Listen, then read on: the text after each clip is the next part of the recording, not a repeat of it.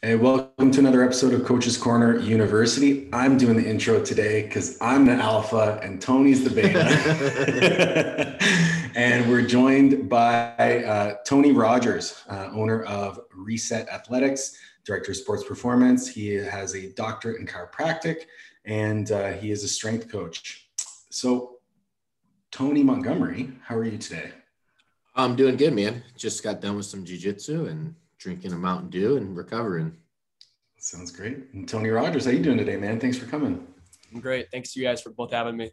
Oh, it's our pleasure. It's our pleasure. You've been, we with the Florida powerlifting scene, you've been around for quite a bit, both as a lifter and as a practitioner, and putting out a lot of great content online. But as you mentioned earlier, you've never been on a podcast before. No, sir. First time. Yeah, well, I'm glad because I think a lot of people need to know kind of what you do. And I'm wondering if we could start just by kind of giving us a little bit of a background story of how you started Reset, how you went into chiropractic, that sort of thing. Okay. I've always been fascinated by sports, movement, fitness. And my first couple years in college or university, I was doing more of criminal justice and law. And I was playing college football. I got hurt pretty bad. And so my family was like, we should see our family chiropractor. I was kind of, how do you want to say, arrogant because I didn't think he'd be able to help me because I didn't know any better. And at that time, I didn't know chiros did body work, soft tissue, trigger point, functional movement, and like that. All I knew is they did adjustments. And I was like, it's not my bone, it's something muscular. Boy, was I wrong. The guy took me in, open arms. He said, give me 2 weeks. He gave me 2 weeks, he gave me my life back. I could jump higher, I could run faster. I could perform at a high level. I got to learn what to do, how to do it. And so I switched majors. So I started to major in biology, still graduated with 4 years. And then I went out and did my doctorate in California. And then I just latched on to everybody, anybody, and still do because I'm a sponge. I want to learn. Mm-hmm. And then, so did you go right from your DC to starting your own business? No. So I worked under a doctor here in Florida for a couple of years. I wanted to learn. I got to the point where my grandfather always said, you should never ask for a raise. If you feel like you're good enough at what you do, it's okay to quit and go do your own thing. So I put my 2 weeks in, terrifying like most, and I gave her hell. That's awesome, man. And so how long was it? So you started the clinic and then the clinic expanded to the gym, or did you always have a gym? Yeah. So I was privileged. Right out of school, I got to work under this doctor. He was very involved with all these pro athletes. So I got to work on Ferraris all day, right? And I got to see my work perform on field, got to see the cars drive, right? I love using analogies to help people learn and understand. And so when I got to see the Priuses, like, the normal people or gen population, I was already sped up. I already knew how to change the oil. I already knew how to change the wipers. I already knew why the tires weren't turning. I already, and so it was very fun in the sense of if I could help them, I could help them. But some days the actual Prius was the Ferrari, so like the pro athletes were actually pretty easy to work on or fix or help out. And then the normal pop was a lot harder because ergonomically they're not using what we should be using for function. Right. Right. So how did you get involved in like the lifting community? Because actually backtrack, you did your DC in California. Did you go to school? You went to school with the Jordans, didn't you? Yep. With Jordan Junta and Jordan Challo. Yes, yeah. Sir. Okay, cool. Small world. So when you, sorry, where I was going with this is like, so you were always a lifter or did that come after the fact? I've been lifting since I was 16. So I've been powerlifting IPF. I did very well at a young age. I lifted it in the 132, 148. I still have a couple national records at that. But to me, it's just knowledge with mileage. You know what I mean? It's not a boost on anybody. It's just, hey, I'm 132. I benched 260. Then I benched 365 with a shirt. Or, it just shows that, hey, understanding scapular stability is important for shoulder mobility. I love being able to bring back that mileage or knowledge to show that, hey, it actually does work. And I didn't know why it worked until I actually learned more about it. Yeah, that's something we always come back to on the podcast and in all of our lectures and instruction is like, unless you've actually practiced what you preach, you don't really bring much to the table. Exactly. But there's nothing wrong with those people or that population or that knowledge. But to me, I don't understand how you say this works, but you never squatted over 300. So like when I teach and I talk, I understand certain things, you know, why they don't work the way they should, but I'm not going to go out of my way to be like, no, this is the only way. I'm like, what do you know about it? Can we modify and can we bring it together? So you have a bit more of like an open mind when you come to it. It's like not disparaging anyone, but at the same time, you know, bringing the notion of expertise and experience to the table as well. Yes, 100%. Do you think at some point, like if you're going to be a practitioner, you have to be a participant, like you have to perform to some degree? Yes and no. I've met a lot of practitioners that are very good at what they do, but never had experience in powerlifting, but knew movement and functional screening. Because you got to remember, you have things like ground force, right? Every day that you walk. So, for example, my best example I use is like the yoke. If you weigh 200 pounds and at 1.5 ground force, that's almost 350 pounds of ground force in each knee. And you add that 300-pound yoke, that just tripled.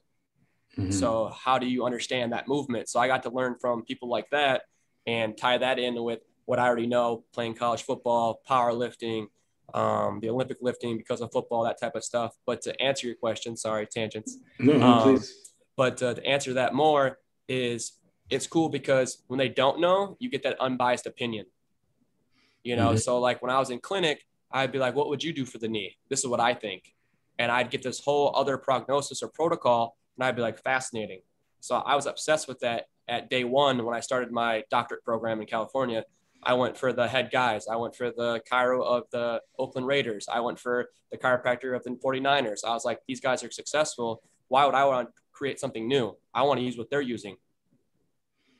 Right. So you end up getting into this position where you're learning from the best, and then you already have a knowledge of framework and practice around your own kind of scope. And Yes, then sir. you blend it as best that you can. And you guys are perfect two examples. I've gotten a lot of your athletes, right? First thing I say is, hey, does Paul know you're working with me? Because I never want to compete. I want to complete. So if that athlete's like, no, it's not going well with Paul and I said, well, you need to talk to them first and see what's going on. Or, hey, it's not going well with Tony. No, that never happens. That never happens. Tony's perfect. I'm just giving examples, all right? Yeah. So if it's not going well with the coach, I'm like, there's your problem right now. It's the communication. That coach doesn't know that you're not doing good because he only assumes because he hasn't heard from you. Yeah, no, that's a great point, man. I see that happen all the time where people reach out to me and they're like, yeah, I'm working with so-and-so. And, things aren't just going the way I thought they would. And I'm like, have you actually talked to your coach about where things are going? Like, no, I thought I'd talk to you first. I'm like, what do you mean? Talk to me first. Like, did you and your coach have a good meet last time? You're like, yeah, we added 50 pounds, but now it's not going well. It's like, well, talk to your coach, right? Like if you can't communicate with your coach and then you go behind their back to communicate with me, what's going to happen when we hit a rough patch? You're going to go try to find other people as well and not communicate with me. It's like, it's just a bad precedent to set. Right. But it happens all the time. Communication is the key, especially when it comes from your set of skills. Right. I've talked to people so many times where it's like, hey, tell me exactly where the pain starts from, what's going on. And they're like, oh, it's just like in this area here. I'm like, okay, well, we're really not going to be able to get much done with this type of nomenclature and communication is because, then you have to completely refine it. And if they don't know much about the human body, I'm just like, hey, this is not my area. And, there's other people that are better, but if they're very fine tuned with the human body, then we can actually like make some small adjustments here and there and tinker. But, the idea of communication is so important to tell people where exactly things are going wrong and what is the driving cause of that. Absolutely. I'm sure it's a little bit easier too when you're dealing with athletes who have coaches and coaches who are open to communication. Like, you send me messages like, hey, so-and-so has this issue. This is what I think is going to happen. Or they'll give me a report from you saying like, this is what I want to do. And then I can just build it into the program. It's really easy.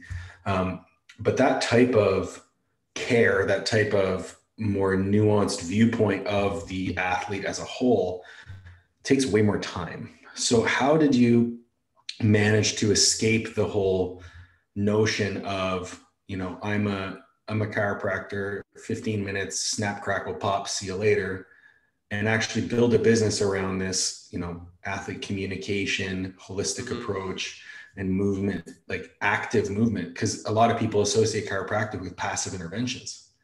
Right. But a lot of the stuff you're putting out is active. Like I remember I messaged you about my knee and hip, and you're like, I want you to do these things. And none of it was passive. None of it was like, I want you to lay on a foam roller for 3 hours. No. No. Yeah. Well, it's different though, because everybody, like, I think of it as like ingredients. Like Paul, for example, you could be salt and pepper. Tony could be, I know you guys got tough skin, so I can pick on you a little bit. Tony could be cayenne, pepper, mustard, ketchup, and a little bit of Diet Mountain Dew, right? But the solution or the result's always going to be the same. So how can we get you there? Everybody's different. So for me, I got really bored during my lunch hours in the clinic because we had a 2-hour lunch and I didn't know what to do. So I started doing these video evals and like watching videos. And I did it with the pros all day, every day, because the NFL combine, I do the combine still. So I have to watch these videos, the sprints, the speed, how force, you know, the mass and acceleration. I'm like, it applies the same way to the conjugate or lifting or periodization or Bulgarian or whatever it is. So with that, during the videos, I got sped up because for 2 years, that's why I do it at lunch. And Trevor Jaffe would be like, hey, you got to start putting this stuff out there. And I was kind of like, why? And he's just like, people need this. They need you. And I was kind of like, really? Like, you know, because I thought everybody knew kind of what I knew. And I was like, all right, let's do it. So I started putting videos out there and, you know, and it just took off like wildfire. And I was helping. I tried to build a demand like Google and Yahoo and like eBay, you know, have a search engine. So I helped over 3,000 people for free. And I still keep up with them. I don't charge them. I just don't feel like it's fair because they're my OGs that created me or helped me get to where I am, helped me keep going to where I am. So it's pretty cool. I have them all recorded and saved, their injuries, their progression, soap note, you know. So it's just, it's fascinating to watch how stuff grows. And so that took off to the point where I was doing house calls, doing my own thing. And then I was like, let's make a lab. So I made a gym. So if you ever get to come down here, I'd love to have you both. I am going to start doing meets. Ryan Connolly and I just became state chair for the RPS. So hopefully we can grow powerlifting and continue to grow it here in Florida. But I'm trying to have everything in here, 2 of everything in the sense of, so people come, they don't have to wait. I don't want that commercial gym feel. I want people to come in, be able to work out while I'm working my normal, you know, I work 8 days a week. I know it's only 7, but when I'm working, I love it because I can take the people out of the treatment center or the clinic and take them into the gym and do the actual application. I get to see the car drive. That's the biggest thing, you know? So like, you ever take a car in and it doesn't work when you take it out, you're kind of like, man, I got to take it back in right away. I don't like that philosophy. I want to be so potent in a treatment that you're like, hey, there's change. And I want to have that communication and that ice broken that you'll never hurt my feelings because I don't have any in the treatment. When we all go out and get drinks or food or hang out in the gym, then we can, you know, BS and have fun. But in here, it's just, it's all game time. You know what I mean? I'm here to help you, not take advantage of you. I like that. I think Tony would be more liable to come visit you now that given the current constraints on the world. But yeah, it's really interesting. You mentioned something about like putting out content. You're like, oh, I feel like people know what I know.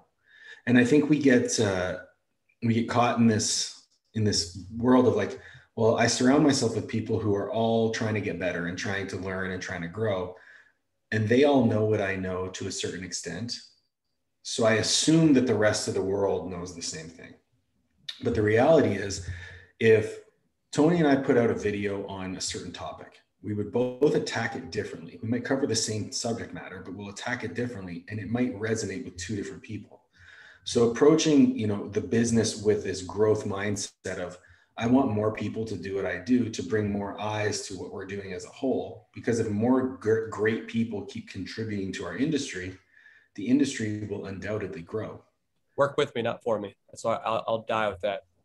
Yeah, man. And that's what we try to do as well. So I was wanted to chat about kind of your approach to onboarding a client. So I know you do a lot of virtual stuff. Tony and I are, you know, work a lot in the virtual world, and you know, I have my way of onboarding clients where, you know, the initial block of training or period of training is a bit of an assessment in itself. I'll build in kind of gatekeeper exercises of, you know, end ranges of motion and seeing if we can control our bodies. But I'm wondering how you go about onboarding a client within, you know, the people that reach out to you. So for that, I'm very patient. I always say, I don't need you, I want you. I believe if you need somebody, it becomes a monetary value and people start to take advantage of certain services. So I make that clear very at the front. I find out if you have a coach or if you don't have a coach or what your direction is, what your plan is. I love it when you do have a coach because it makes my life a lot easier because I'm instantly like, communication. Have you guys been talking? No, we haven't. When's the last time we talked to him? It's been 2 weeks. All right, let me reach out to the coach because most of these coaches I know, hey, did you know so-and-so? I didn't even know they signed up. I'm like, something's wrong. There's a misconnect. So once those guys can reconnect, all of a sudden that's solved, you know? So I didn't even gain a client, but to me, that's more important than that, you know? Because then now that coach realizes I was looking out for him. So hopefully that will become a referral or vice versa. Right. But to get back on onboarding a new client, same thing. I vet them. I want to hire them because I know if they have a coach, they're dedicated. They're going to do the program because all I'm doing is mirroring your program or whatever the coach is doing. So, and depending on the injury, because if you're squatting, right, that squat is a compound movement. If you're deadlifting, it's compound movement, but with a hip hinge. You can already tell what injuries are going to be more prevalent in the stances that they do and the volume that they're doing. So it's cool because I've been exposed to so many programs, Hybrid Performance, Paul, Tony, you, Trevor Jaffe, Jailhouse Strong, Chad Wesley Smith, the AI systems, the Bulgarian, Shaiko. And people don't realize, like, every time I get a program or new coach, baby, I'm learning. I'm like, ooh, I love this recipe. I know what you're doing. Recently, right now, I've been privileged to work with Mr. Eddie Cohn. I've learned so much in a fast period of time. Doing nutrition with Ian Daniels with Fortitude Performance. Again, learning so much. Like, I'm a sponge. So all that helps me help that individual in one. Does that make sense? Mm-hmm. For sure. For sure. Yeah, but can you take us through kind of like the needs analysis that you go through, right? You get a lifter, they come to you, absolutely. They want to work with you. What are you looking at? Are they sending you videos? Do you have them doing drills that you can watch so you can see? Do you have like some type of a assessment that you use? What exactly are the things that you're doing in the very beginning to analyze? Yeah, so very beginning, pain, what's going on, squats, how recent they are, how long they've been doing the program with the coach, what's going on with that. And then depending on how long the pain's been going on, if there's any kind of trauma, I don't deal with trauma. So if they were hit like on the football field, I'm instantly refer out. You got to go get x-rays, MRI, you got to get that first. If it's more a functional, that's a little bit different because it's a misuse of stability and a misuse of some kind of mobility with the kinetic chain. So then I'm getting the videos. I want the videos of the top sets of whether it's a squat, bench, or deadlift, or overhead press, wherever the athlete is. And once I can see that, I can see the limitation or the deficit or dysfunction. Does that make sense? Mm-hmm. I can see everything kind of in slow motion. So what I do for the coaches, because I also do a coach academy. So the coaches, what I do is I slow down the videos already and I send them to the coaches so the coaches can see, holy crap, the knee is breaking over the toe where the hip is going back. It is the upper back that's causing the misfunction of the hip, of the immobility. Does that make sense? So mm-hmm. like I want to teach the coach so the coach can use me as a resource and not as a dependent. So then also the coach can come back, hey, I got this problem with this athlete. Can you check it out? 100%. We go over it together. But if it's just an individual person, it's all video evaluation. I usually pinpoint the spot for like the problem or dysfunction. I send them a picture of whether it's the shoulder, posterior, anterior, if it's rotator, for the knee, hamstring, whatever it is. Because like you said, Tony, earlier, we got to know what's going on because people easily can go, it's here. All right, so what's there? Does it hurt with flexion? Does it hurt with extension? And then I relate it to more of extension in the sense of reaching back or like a squat if you're external, because a lot of people don't know that jargon or verbiage. Do you have any type of assessment or anything like that you do? Yeah, a lot of the rehab stuff. So like for Paul example, I know you did some too as well. For the actual like videos, when they do it, some of the videos aren't meant to produce pain or alleviate pain. I want to actually see if you can do it. So a lot of times I'll say, hey, send me a video of that link I sent you. I want to see you performing it because I can actually see the restriction. If I can see the restriction, now that restriction is based on the next videos I send you. Okay. So it's an iterative process, right? Like you're kind of giving them some homework, seeing what they come back with, updating the homework, seeing what they come back with, and so on and so forth. How often are you typically seeing clients or communicating with clients to update their plans? For the virtual? Yeah. Virtual communication day to day. I have a 48-hour policy because I want people to have the right to get their own time. Most times I do respond within that 6 to 12-hour window. I do travel a lot. I do work full time. So I want people to realize that if I disappear, it's because I'm doing a podcast, or if I disappear, it's because I'm working on somebody. It's not because they're not important. It's because I am doing something else throughout the day. So when I do the feedback, it is daily. So most times I do respond within a 6 to 12 hour time frame.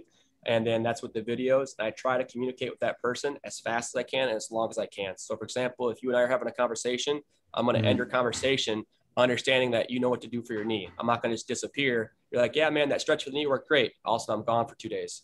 I'm like, all right, how did it work great? What's going on? That kickback on the inner, that vastus medialis felt unbelievable. Awesome. How the squats feel? Really good. Everything good? Dude, I'm great. All right, man, I'll talk to you tomorrow. And I go on to the next one. Does that make sense too? Yeah, so in saying that, I'm like, okay, well, this guy's working really hard on his clients. He's putting in a lot of time. Like, he must not be able to carry many clients, but the perception online is that you're like working with everybody. Yeah. I have a very thick abundance of people. It's fun. It's a lot of fun. Like anything though, it takes time. And if we can get specific in that organization, that's why my OCD, when I was talking to you guys, I don't want to waste your time. I kind of want to have a heads up so I can answer the questions, because I love talking about this stuff, but I want to stay on topic. So same thing with the work and staying organized. Yeah. What are some of the common issues that you see with powerlifters? Because there has to be a lot of commonalities, because we're only doing 3 lifts and there's not a lot of variation within those lifts. So what are some of the common issues that you see often with lifters that you're evaluating on a day-to-day basis? Yeah, that's what's fascinating. It's kind of cool because you can tell by the program, by the pain. And no knock on the program, but you can tell, like, for example, knee pain, the girl squatting 3 days a week. All right, are you a novice? Are you an intermediate? No, I'm a novice. I'm just learning this. That's a lot of frequency. Do they understand your max? So I see a lot of knees. I see a lot of shoulders. Sorry to interrupt, but like, so with the beginner, right, with the higher frequency stuff, is it the higher frequency that's creating the issue, or is it the squat mechanics that are creating the issue, right? Technique, 100%. So then, in order to get a lifter to have better technique, what would you recommend? A regression in frequency, or right? Because you would think with beginners, a higher frequency is going to allow them to master the technique a little bit better, because they'll be fresher every time they go in. But you're saying that if you have a beginner with higher frequency, that could be a telltale sign that the program's creating some of that dysfunction. So how would you approach that lifter so that they're still getting in that skill acquisition and frequency, but also fixing their knee pain at the same time? Like, what do you implement? What are you taking away? Are you regressing patterns? Are you, like, what exactly are you trying to do fundamentally with someone like that? Yeah, so a perfect example for them, what I would do is I like to see each day, right? I wouldn't have them go up to the top percent. If the pain is going and persisting, I don't want them to make the pain worse or provoke it. But for the regression, I would see, so if they're squatting like a Monday, Wednesday, and a Friday, right? Regardless if it's a high bar, low bar, SSB.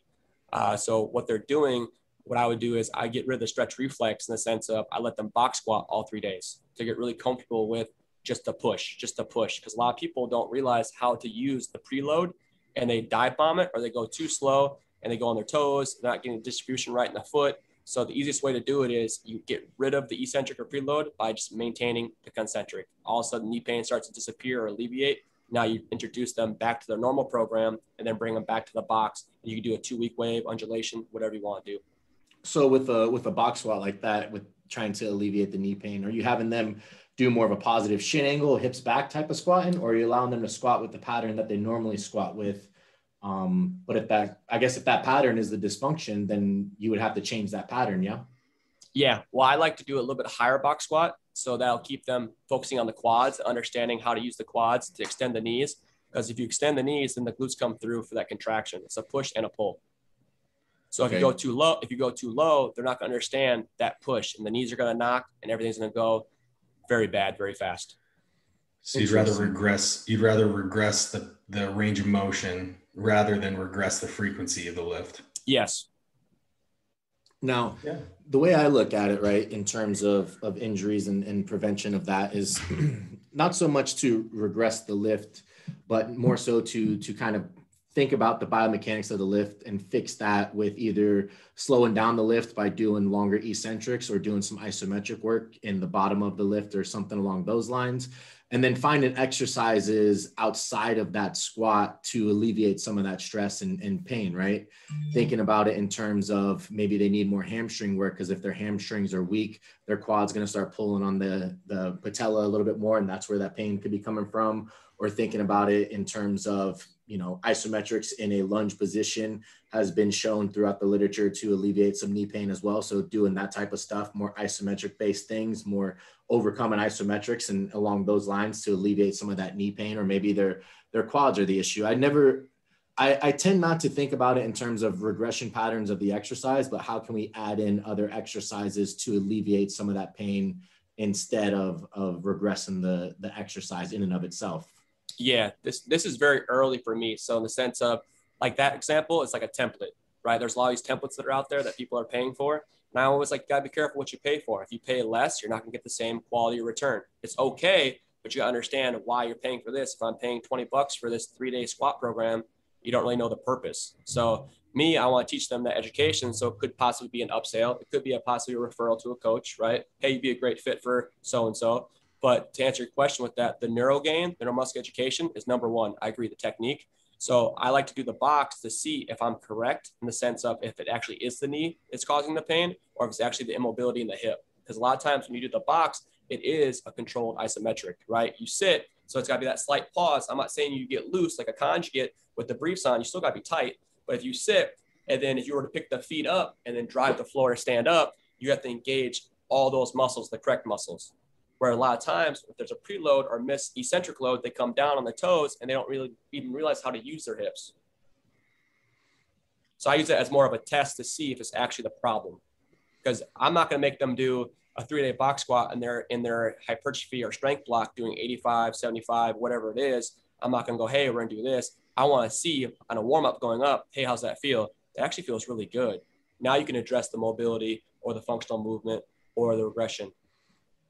And you would find that regression-based model of a box squat would be better than regressing down to maybe a counterbalance squat that still allows them to do the squat in full. Because my thought process is if you have them doing a box squat and they're not able to get the entire range of motion, and that entire range of motion is where some of that deficit lies, why would you take that range of motion out and then reintroduce it thinking that they've fixed the issue, right? Like if they're having issues with the technique and they're having issues coming onto their toes as they get into the hole, why take coming into the hole out of the equation, so to speak, right? Why not just do a counterbalance squat? Because that mind motor, that'd be the progression, right? So that mind motor is one of the most powerful things. If you're already defeated here because you had a bad day, pain grows exponentially. So if you could bring that box in to understand, they're like, oh, the pain's gone or it's less. What in the world? So now when you do the secondary, like the counterbalance, or if you do like the isometrics or the lunges or the elevated Bulgarian, whatever you want to do for that recipe for them, right? Now all of a sudden they're back in the game going, he knows what he's doing. So you're training. Sorry, go ahead, Tony. I was gonna say, so your train of thought is find that initial exercise to alleviate the pain so that whenever they're going through the rest of the stuff, the pain isn't necessarily the thing that's kind of turning everything else off, and the pain's not the thing that's allowing them to misrepresent the technique, so to speak. You're saying that that's kind of the route that you go initially? Somewhat, yes. But to me, Okay. it's a protocol I've used that's worked very fast because, like I said, I have a lot of people that I get to work with. So I found out that doing a box squat or doing a single leg pistol concentric squat, things that like that, you turn off that eccentric load, it speeds up the process for me understanding what's wrong. So yeah, I'm not saying they're doing an entire week, 2 weeks of this box squat. I'm doing it as an orthopedic test so I can see what's going on, because I can see what's going on. It's like I'm in the gym. I go, yep, another one. It's knee plica or whatever the problem is, mistracking of the patella because the lateral quad's way too tight. They're not using your hamstrings, what you said, Tony. It's interesting because one thing that I did want to discuss today, and it's been something that I've been looking into quite a bit and I get exposed to a lot having worked in disability, is pain. Okay. The multifactorial representation of the human experience of pain. And so within your approach to this problem is, okay, how can I get this person out of pain, have them experience some sort of victory so that we can start to build momentum towards rebuilding a pattern or getting them back into the full movement as quickly as possible. But I want to get them out of pain first. One thing that the research is quite clear on is that when you're in pain, performing the movement that was putting you in pain to whatever degree you can, avoiding the pain or avoiding exacerbating the pain is going to be the best bet. But we also know that pain is extremely subjective in terms of like, if I sleep poorly, my pain is going to be higher. If I'm stressed, if I'm depressed, if I'm anxious, if I'm scared, like all of these things will impact my perception of pain. Now, within powerlifting, like everything we do hurts, right? Like if you're lifting a max squat, max deadlift, max bench press, you're going to be in some measure of pain. So I often will get clients being like, oh, hey, by the way, like I had some tightness in my pec. I'm like, okay, let's look at your program and let's modify the loading a little bit. No, it's just a little tightness. I'm like, well, are you in pain? Or are you not? Like, how do you address pain with your clients in a more of like, we call it like an educational between like pain and like discomfort and pain, like what the difference between those two things are? Yeah, so that's the biggest thing is differentiating between soreness and pain. Because, you know, when we work out, we do get that DOMS, delayed onset, whatever you want to call it, the new neurostimulation. So the biggest thing is I like to do, is it a 5? Is it below a 5 or above a 5? Right? And then people start thinking, what do you mean on a pain scale? Yes, exactly. So, it's like a 6. So that's a big deal to me. If it's above a 5, it's a big deal. Whether you have a high pain tolerance, you don't, whatever it is, if it's above a 5, that's a problem. When it's below a 5, it's more of a nuisance. A nuisance is still a problem, right? But it's more of a thing that's been lingering. You know, you have that acute, you have that chronic. A lot of times, if we get educated on the sense of like Golgi tendons, like a GTO, and the muscle spindle, right? What's going to have more pain, right? The tendon or the muscle? The misuse of the muscle pulling on that tendon is going to cause a lot more disproportion and pain. Does that make sense? So like if you have the kneecap, right? If the quads are too tight, think how much tension and torque is getting pulled on that patellar tendon. So what can we do? Reciprocal inhibition, right? If the quad's tight, it means the hamstring's inactive. So if we can turn on the hamstring with that secondary work, or if we can elongate or dynamically or statically or ballistically, whatever works best for you, all of a sudden things change dramatically. Everybody's different. I have no problems with static, ballistic, dynamic. It's just understanding how to use it and when to use it. So with a client like that for the chest pain, right? 100%, or with the chest tightness, let's keep a look at it, right? So you're watching the videos, you can see them countering or rotating, windmilling. You're like, all right, we're not getting that scapular stability. That's why you're getting that torque in the chest. Let me see how you do on a T-bar row, or let's see how you do on a single arm, bent over lat pull, right? Man, that's awful on that side. It's so weak. It's not weak, it's just not turned on. So if you can catch it before it becomes above a 5, guess what? Now it stays at a 1. Right. So it's very much like an education around like the faulty patterns that are leading people towards pain. How have you ever dealt with someone, with, okay, you're working with Ian now, who's chronically having back pain and SI issues for the last couple of years. Yep. How do you approach someone like that who's obviously has a high pain threshold? Correct. Obviously has a high degree of strength. Correct. And he also has a high degree of motivation to get back into lifting. Did you see a 705 pull? I did. And that's kind of where I asked. I was like, well, I can still pull 705 with a bum SI joint. So, and he experienced no pain. So he's doing very well. Just spoke to him this morning. He's healing very fast. With that though, the SI, especially with the experience, that's going to be more of the Ferrari, right? So that guy, if you don't know your stuff, he's going to call you out on it, type of thing. So those are the ones that are the most fun, because now you got to be on your game, because it keeps you on game with everybody. So with him, with that SI, it's a combination of a couple things, right? So we do a post-test, pre-test. So if you ever get treatment, it's luckily he lives in Florida and we are local. So I get to see him in person. So it speeds up everything, because the videos take a little bit longer, because I don't actually get to touch, do assessment, actually do manual therapy type of thing. So with him, it's pretty cool, because I can actually do those videos that I would send you in person. So I work on something, I troubleshoot. I have you stand up. How's that feel? Wow, that changed a lot. Awesome. Lay back down. Now I know which direction to go. I'm going to go left the whole way, right? Versus if he got up and he goes, I don't feel any change, but feels very, defeated because he's supposed to feel change because I'm air quote Rodgers reset. I help everybody, right? So why don't I feel change? That's the thing I want to. That's what I'm obsessed with is when there isn't change because I'm like, that didn't work for you. So now I got to think of a different protocol, which I have in my head already. So we tried that direction. All of a sudden gets up. Wow, that's different. Or, like I said, vice versa. Sometimes it doesn't help everybody. And you have to be more potent in the sense of those treatment sessions, or we have to do a couple more videos, or we have to do a FaceTime. So with a guy like him, we got to troubleshoot. Then I let him go practice and play. But we reinforced, we did our single joint first while he did his main. So as you can see, he pulled that 705 out of a little bit of adrenaline, a little bit of moxie, right? And he texts me, he goes, hey, I'm sorry I did something stupid, but I didn't break our work. I didn't, screw up what we've been doing. I actually feel really good. Interesting. So before we get past the pain stuff, what can you explain a little bit what the mechanisms of that pain reaction is? Because I know a lot of people who get injured and the injury is healed, but they still have pain, and that pain is not allowing them to fully produce as much force as they want, right? Like if you have a tissue, it's that phantom limb.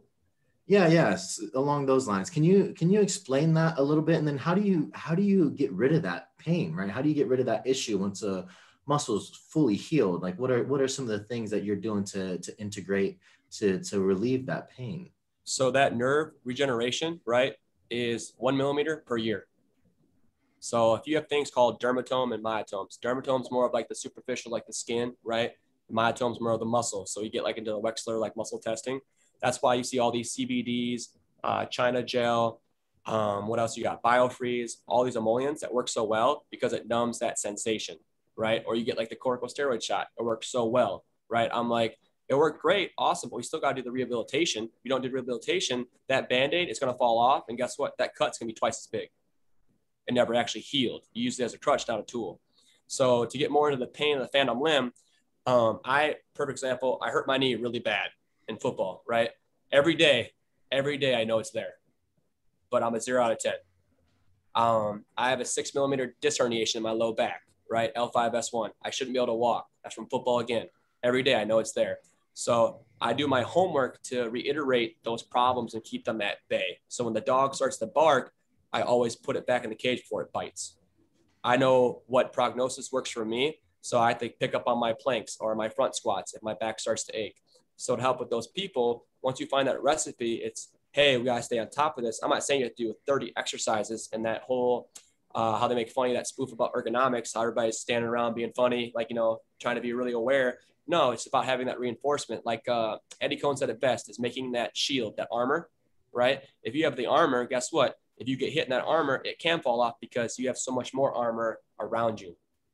Now you rebuild that while everything else reabsorbs. So yeah. So what you're saying is that maybe the pain just will never go away. You'll never be able to exasperate yourself of it because, right? Like I know Andrew Herbert tore his tricep and it took like 2 or 3 years for that pain to eventually go away, but it did go away.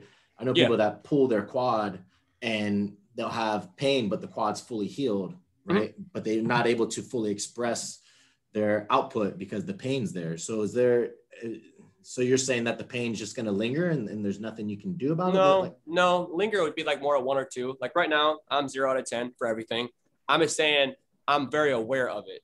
I'm not timid. I just know. And like, I know a lot of people that I've worked with and talked to, they're like, I feel really good, but I know certain things that could provoke it that I don't do anymore because I've been brought to my attention, right?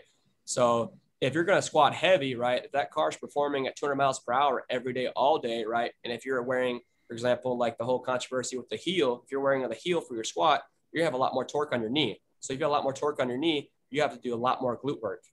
If you do a lot more glute work, right, and release that tightness in the knee, you end up hitting that 10-time body weight, John Hack. Yeah, like, so I always relate this back to my experience with disability because we deal with like complex regional pain syndrome type stuff all the time. So you have an individual, usually low back injury or cervical spine injury, where they have like hypersensitivity to that area, and then long after the injury has healed, that pain, that mechanical injury is gone. So there's no more injury signal for pain, yet they still feel pain. And then it gets to the point where that pain like travels throughout their bodies. So I've had clients, like I had a client recently, her complex regional pain syndrome started with like low back pain, and now she can't wear pants because her quads burn so much. Yeah. And one thing that I've noticed with the kind of trend of what you've been saying is that the sooner we can get people back to movement, the better off we're going to be. So providing them with some sort of autonomy within the process to actually stack some wins. And if that takes us this corrective exercise soup to get them to a point where they've relieved tension on certain areas, to move a little bit better, move without pain, as long as we keep that soup in the mix, they should be okay.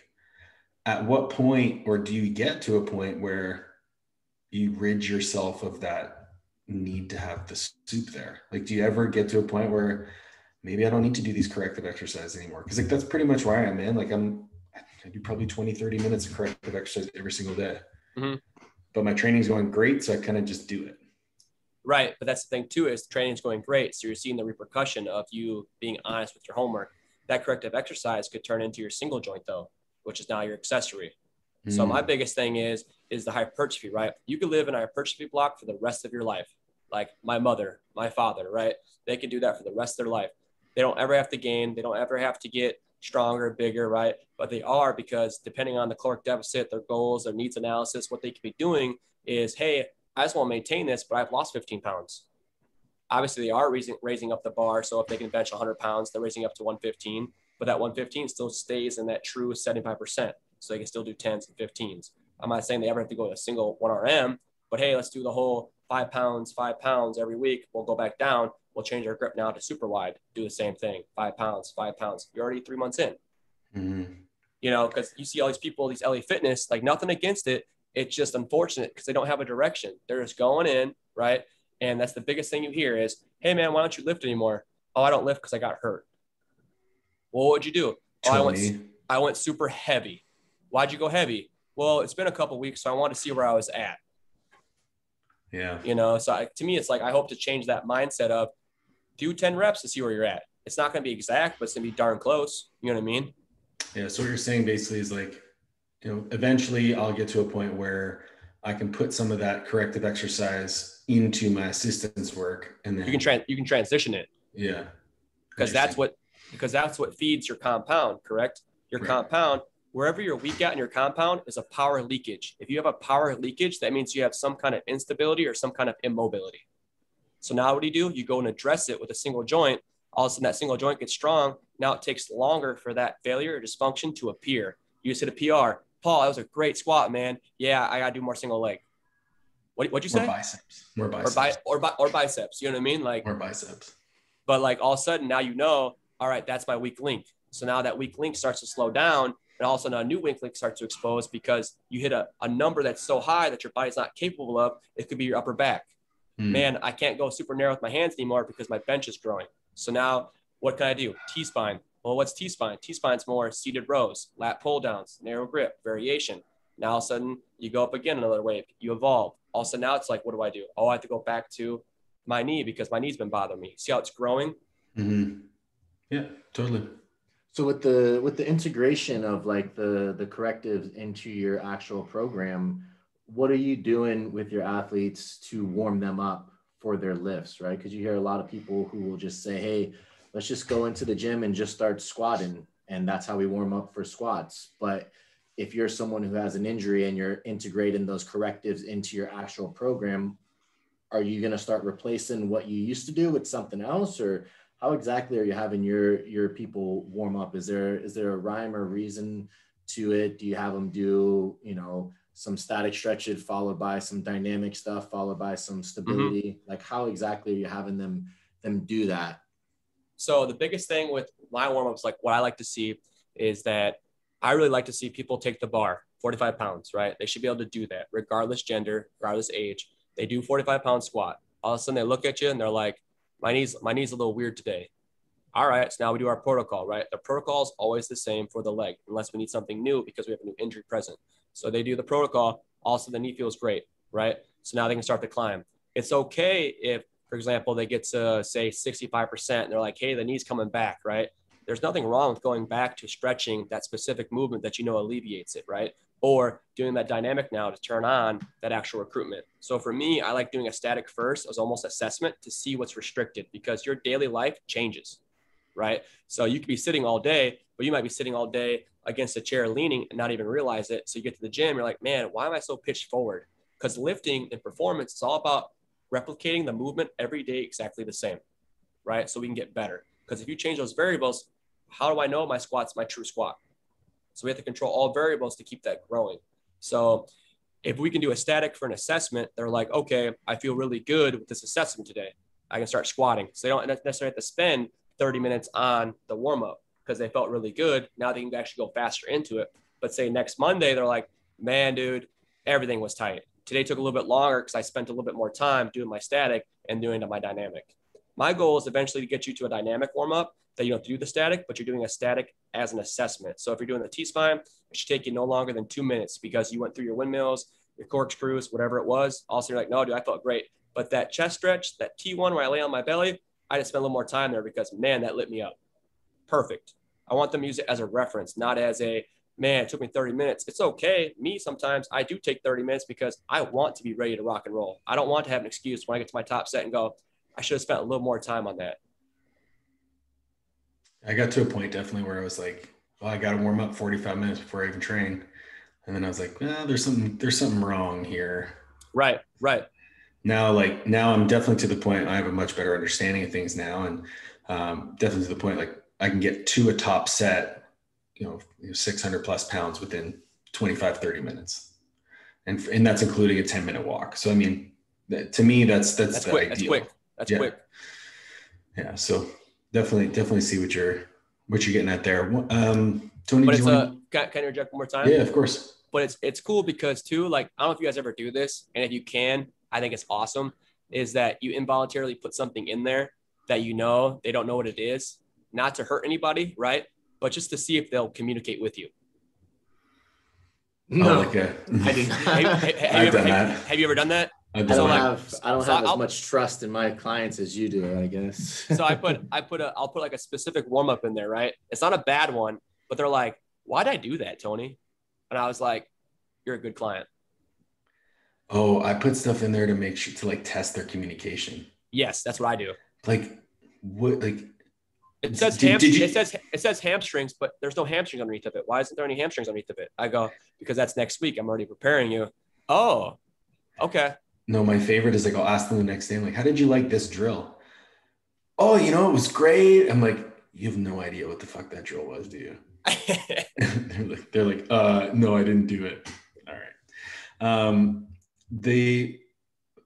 If we're good on that, I wanted to touch on, I think you've done a pretty good job building your social media in a way where it's like giving out free content to drive your business, but doing so in like an ethical manner, right? Mm-hmm. We see a lot of people put out, especially recently, like these inflammatory posts. It's like some inflammatory caption followed by this nebulous explanation of something, whereas just to get views. Mm-hmm.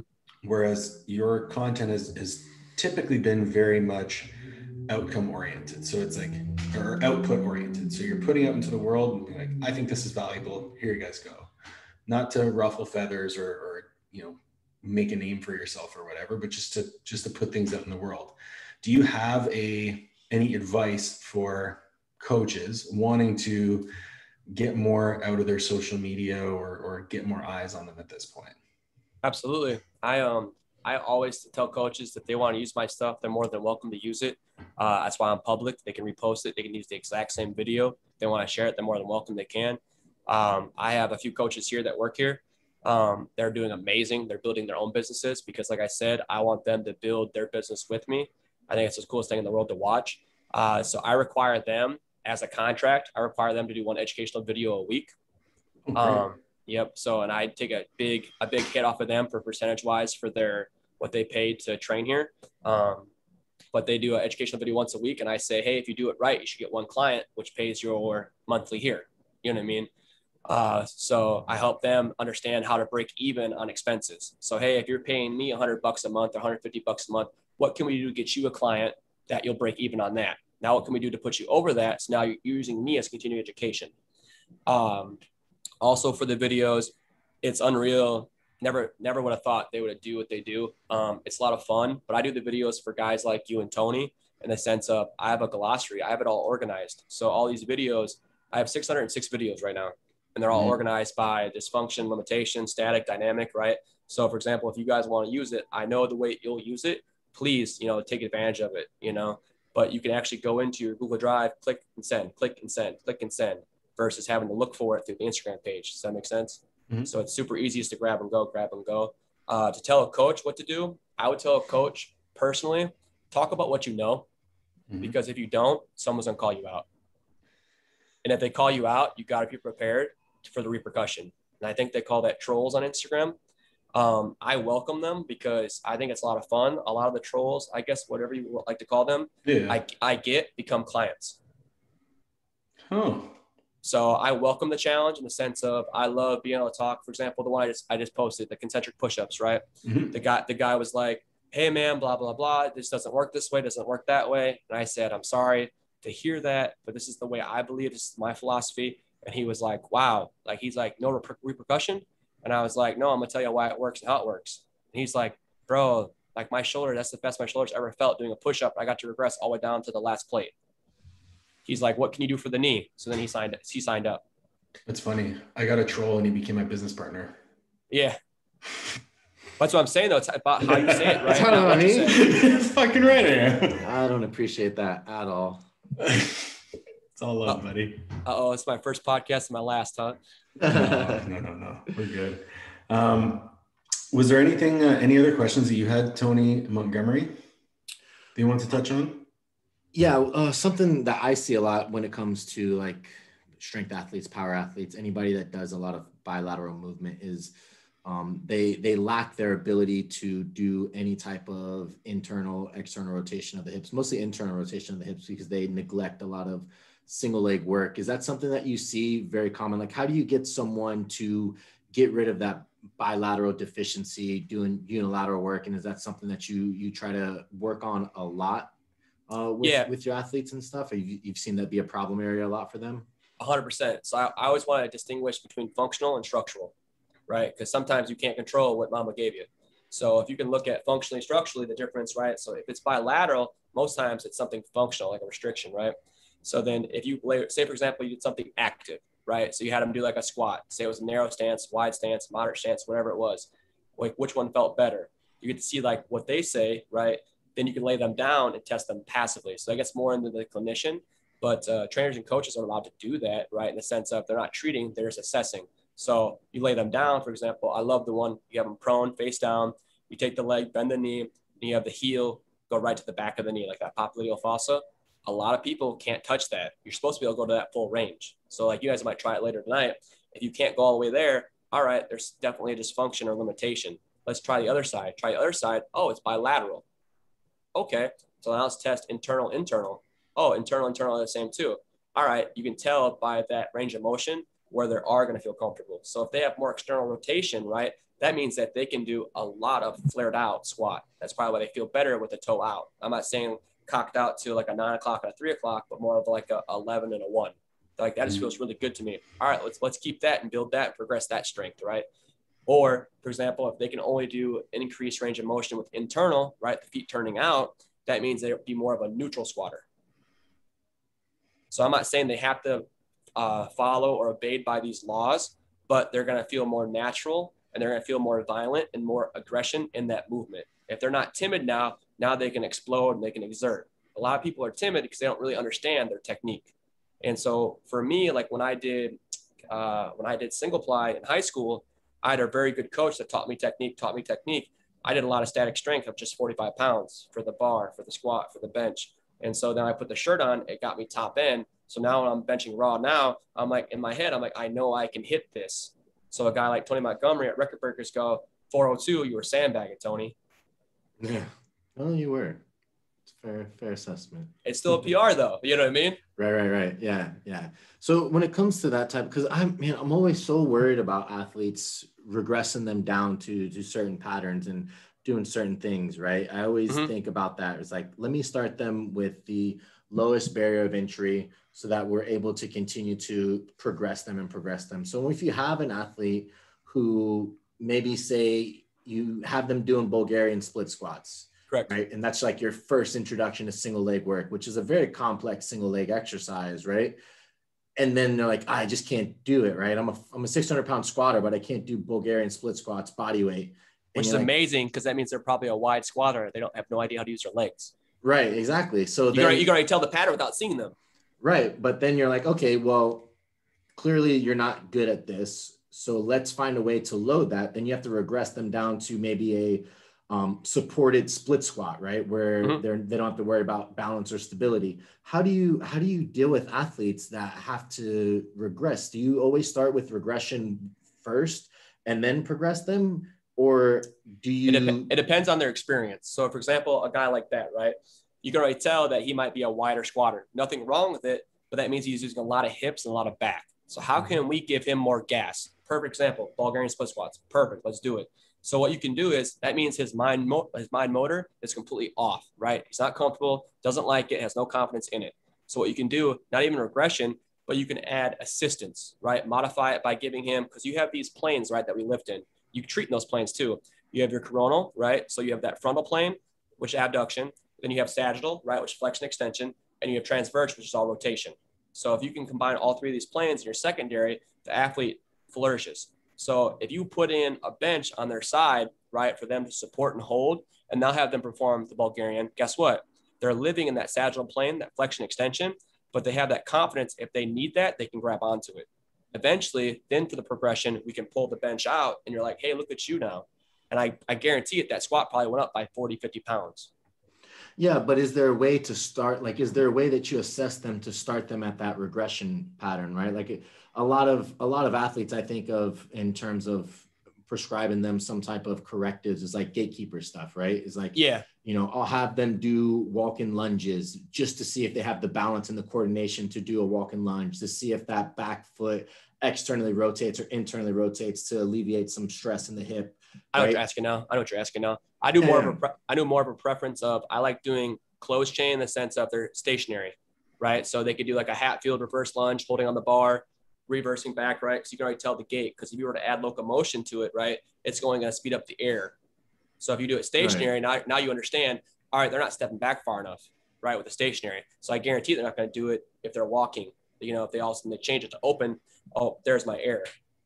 So then So then if you're starting them off on this regressed pattern that doesn't require a lot of stability, do you add stability exercises into their correctives or into the end of their workout to build up some of that stability? Or do you just progress them naturally within that movement pattern from something that is externally stabilized to something that down the road is internally stabilized?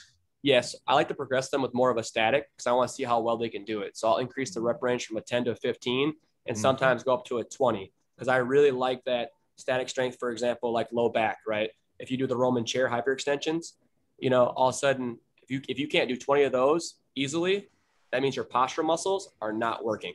So what are you going to do if you add weight? Those postural muscles are going to turn off instantly, meaning that the lats got to work harder and the extensions got to work harder because all those supporting muscles aren't firing. So I like to add more of a rep range in the sense of, but super light body weight to understand that they understand that movement and they have it under control. Then I can add like a band, doing like a pal off or like the plate or weight, whatever that is. Yeah. Now you've mentioned this idea of muscles firing and not firing a couple times now, right? And you hear that a lot. You hear people say, you know, oh, your glutes aren't firing and that's why you have issues with your knee caving in on the squat. And then you'll have some people say, well, if your glutes aren't firing, how the fuck are you standing up with weight on your back? Your glutes have to be working somehow, some way, right? So is it a on and off thing? Is it a firing or not firing thing? Is it a dysfunction? Like, what exactly does that mean? Because I've heard that be debated so much of like, there's no way your muscles are actually turned off, right? Right. So you get that technique, right? And you get that farmer technique, right? So like you have these kids that are like freakishly strong, but they have no technique. Yeah. You see them come into the sport as fast as they go out. You're like, man, what happened to that guy? He never got to learn technique. He just had that genetics that he was just strong, man, just strong. But if you add strength with technique, that becomes, elites, international elites, world record holders, right? And they stay around for a while. But with that, it's fascinating because you got to understand that stretch reflex, right? With the eccentric and like concentric. But if you can do the isometric, right? The transition, the amortization, if you understand that, like things change dramatically because isometric is king. Yeah. And you're exactly right. That's why I like to do a lot of my squat. If people have issues, they do a lot of more isometric things where they're having their own isometrics within their body as opposed to isometrics on a box, right? But I understand both under like the ability of doing isometrics in general is good. I just prefer it to be more of within their own competencies of the movement more so than onto something or into something, so to speak. But interesting. I agree. Yeah. Did I answer or did I not? I already forgot the question, to be honest with you. So I'll say kind of not. So like the question pertained to like turning muscles on versus off. Oh, yeah. Someone who squats with we'll call them inhibited glutes, or inhibited, like, I don't know. Usually it's glutes, right? It's like always glutes for some reason. Gluteal amnesia. That was the term when I was coming up. So they're not necessarily off, right? So imagine like a house, right? What room in your house haven't you been in a while? It's still a room, right? But you haven't been there as much as, for example, you might be in this room, Paul, a lot more because of podcasts and clients, right? And you're like, man, I haven't been in my shed in a little bit. I'm gonna go check. You go in the shed, you turn the light on, it flickers and goes out, right? Same thing with the muscles. There's still power going to that, but are you using the power that's in that room? Yeah. So then how do you get to use that power then? That's where you get into the dynamic and the static, right? So if you statically prep that power, right? The static is walking into the room, understanding, hey, this is the room, right? I'm going to go through everything. All right, the TVs all work, but that light's not turning on, right? So now what can I do dynamically to turn that light on, the last part of the room? So I'm going to do my lateral monster walks. Man, my hips are firing like a son of a gun, right? Wow, now you get a double whammy. My knee pain's starting to alleviate because the hips are turned on. Now let's see how you perform. Let's squat. Squats felt a lot better, but it's still like a 2 or 3 out of 10. All right, that was what we talked about the pain scale. It's below a 5, but it's more of a nuisance. So we are winning, but our ultimate goal is to get to that 0. So it's more of a, so I've always looked at this problem as like a positional awareness. So whenever someone's like, oh, my glutes don't turn on, it's like, well, no, your glutes are turning on, but you're not moving in a way that leverages them the best they could be leveraged, right? So I look at joint angles, I look at positions within the pattern. So if we're looking at a squat and you see someone's knees just completely cave in, like maybe you just need to fucking narrow your feet a little bit. Exactly. That's the position. Right? So I'm always looking at not necessarily turning muscles on and off, but being able to access the ranges that they work best within. So your idea of static to get in there and like feel it around. So if you've identified that, maybe because my internal rotation isn't as great, I can't get into that, good stable position in the bottom of my squat. So maybe I do a little bit of static work to get into internal rotation. Then I want to make sure that I dynamically move to quote unquote activate. So you mentioned the lateral monster walks. Personally, I would probably just do a walking lunge or something like that with like a long stride. But then now I'm like, okay, my glutes I feel my glutes working. That's the blood flow, right? Because when stuff becomes ischemic and there's no oxygen, that's when pain presents. That's when you get trigger points, right? Or that satellite pain. So rehab is almost identical to strength training. So if that blood flow isn't present in those muscles, guess what? They're tight. You ever go down and be like, man, I sat on the airplane way too long. My knees are aching, right? All of a sudden you stretch the adductors, right? The hamstrings, and then you dynamically warm up the glutes and you do your squat. And it's like you never were on the airplane ever again. Mm-hmm. Like it's understanding what works best for you in the sense of that might work great versus someone sitting in a chair doing isometric, holds with the adductors or isometric holds pushing out. Like everybody's got their preference, right? Like me, I like Nike. Some people like Adidas, right? Nothing wrong with it. Suck. Nothing wrong with it, but it's still a shoe, right? The purpose is to wear it, put it on, tie it, use it, right? So it's just that preference. Cool. Me, I like prepping the body statically, understanding what's going on, right? Understanding, feeling it out, and then dynamically turning on what I felt was restricted. Makes sense. Do you have any other questions, Tony? I touched on what I wanted to ask about. No, I'm good right now. Cool. Do you want to take us home? You do the outro. You can be the alpha for the outro. I appreciate it. I just assumed when you were talking about Alpha and Tony, you were talking about the other Tony on the podcast. But that's cool. If you want to take shots at the guests, that's fine. That's why we don't have guests come on the show anymore. Listen, anyways, it's because you scare them away. Maybe, possibly. So, Tony, if people are interested in learning more about you and kind of getting your philosophy down and also your free content so they can steal it and present it as their own and pretend that they know what they're talking about. Very important. Yeah. Very, very important. How can people steal your content and follow you on social media? They can follow me at Rodgers Reset. It's R-O-D as in dog, G as in George, E-R-S. People spell it wrong all the time. Yeah. They could go online. I have a website, www.rodgersreset.com. I do the coaching, I do the therapy, I do the treatments.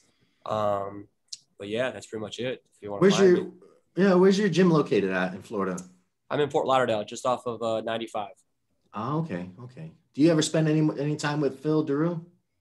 I haven't yet. Everybody's trying to connect us. I haven't got to meet him yet. We keep missing each other. He's a good dude. Are you familiar with are you familiar with the functional range conditioning type stuff? Yes, the card. What do you think about that as a principle of build-in and ranges of motion and things of that nature? It's pretty new to me. I'd look more into it. But I love that, somebody found something that works. Me and my personality, I want to know why it works. I want to learn more about it before I can judge it. Oh, okay. I mean, I like that. That's like that answer a lot. Yeah. Yeah. That happens in society. I was talking to Emma about that the other day. It's like, there's so many times where people are so quick to like tell you about this other person that you're interacting with. And it's like, I haven't seen this within this interaction whatsoever, but everyone has an opinion on like, this is what that person's all about. I was like, have you ever spent time with this person? It's like, no, but I've heard this about this person. It's like, wait, you can't even form your own opinion about shit. It's like, yeah, I like that answer. More people should be thoughtful about their approaches when things like that. It also goes back to what Paul was talking about earlier, where people was talking such binary terms of you should only squat and internal rotation. You should only bench press with protracted shoulder blades. It's like, you should then why are you doing secondary? Right. All these variations. If you're doing all these variations, so why? Exactly. Awesome, man. So appreciate your time. Appreciate you coming on the show and giving us some insight into your conceptual ideas of how you do the rehab and how you go about your approach. Really appreciate it, man. Yeah, thank you. Thank you, guys. How do we do it again? Whenever. You just let us know when you want to, and we'll send you an email. Awesome. Let me know if I can be more detailed or stay more on point with your questions or stuff like that. I mean, you did a great job. Yeah. So make sure you guys go follow Tony. Appreciate you for listening. If you enjoy the show, go to iTunes, leave a review, 5-star rating. It is on Coach's Corner, iTunes, SoundCloud, and Stitcher. And we'll catch you guys next week.